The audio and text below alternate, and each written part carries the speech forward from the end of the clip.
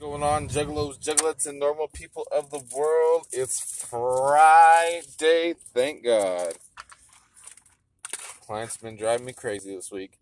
Oh, we are here to try the McDonald's sweet tea.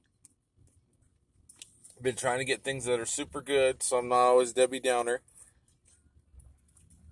What else did I have the other day that was really good? Oh, the Minute Maid drink. Gave it a 9.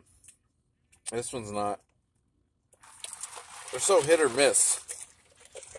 It's weird when people take a drink of the McDonald's and be like, woo, that's sweet.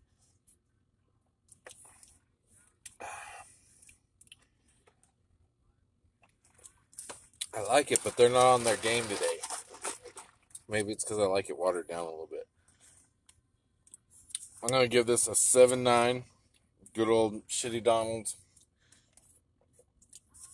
It's weird how you begged your parents to take you here when you were a kid. Now, every morning when my client says, go get me a McDonald's, I'm like, oh, no. Y'all have an awesome weekend. Don't party too hard. Try you some sweet tea. Tell me if you think your McDonald's has got some good. If you're in Austin, man, there's so many good places to get sweet tea. We used to go to this place down the street from my work, and they give you in like a bucket, and it was the worst way of taking it everywhere, but it was so good. They put ice in there. I just drink it straight from the bucket. Not at work, though. I did that at home, though. I just drink it straight from this huge bucket. It was like the worst way to give tea, but they probably don't do it that way. Bill Miller. Y'all party hard. Have a good one. Peace out.